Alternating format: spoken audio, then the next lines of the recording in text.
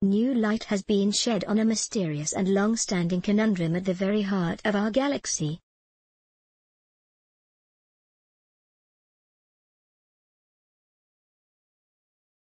The new work offers a potential solution to the so-called galactic bar paradox, whereby different observations produce contradictory estimates of the motion of the central regions of the Milky Way. The results are published in monthly notices of the Royal Astronomical Society. The majority of spiral galaxies, like our home the Milky Way, host a large bar-like structure of stars in their center. Knowledge of the true bar size and rotational speed is crucial for understanding how galaxies form and evolve, as well as how they form similar bars throughout the universe.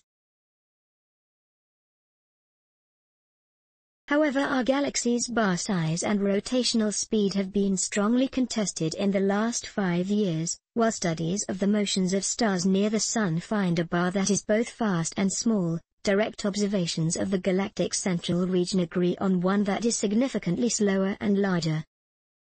The new study, by an international team of scientists led by Tarek Hilmi of the University of Surrey and Ivan Menchev of the Leibniz Institute for Astrophysics Potsdam, AIP, suggests an insightful solution to this discrepancy. Analyzing state-of-the-art galaxy formation simulations of the Milky Way, they show that both the bar's size and its rotational speed fluctuate rapidly in time, causing the bar to appear up to twice as long and rotate 20% faster at certain times. The bar pulsations result from its regular encounters with the galactic spiral arms, in what can be described as a cosmic dance. As the bar and spiral arm approach each other, their mutual attraction due to gravity makes the bar slow down and the spiral speed up. Once connected, the two structures move as one and the bar appears much longer and slower than it actually is.